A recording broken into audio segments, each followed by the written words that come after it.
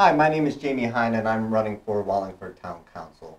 I thought I'd take a brief moment to introduce myself and tell you how I got involved and why I'm running.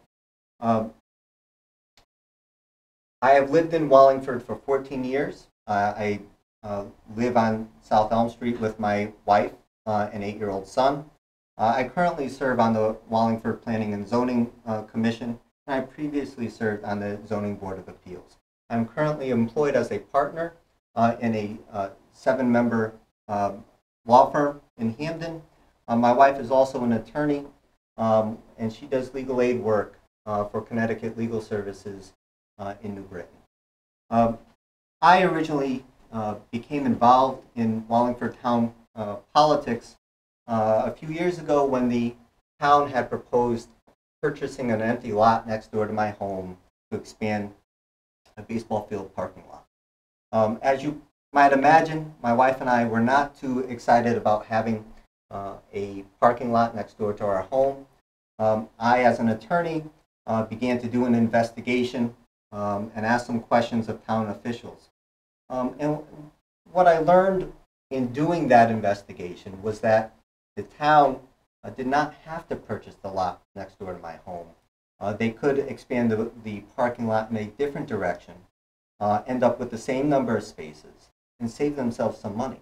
And I brought that to the town official, and I made those points. I asked the questions that nobody else on the town council was willing to ask, and I got the information that nobody else on the town council was willing to obtain.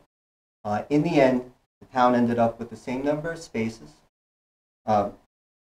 did not have to purchase the lot next door to my home, and saved themselves hundreds of thousands of dollars in the process.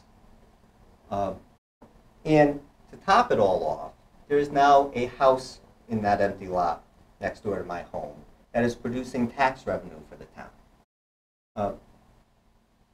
I tell that story because it's an example of what I can bring to the town council. I've already established that I can do the job of a town councilor for the benefit of the people of Wallingford. In the coming years, residents will have to address a number of issues.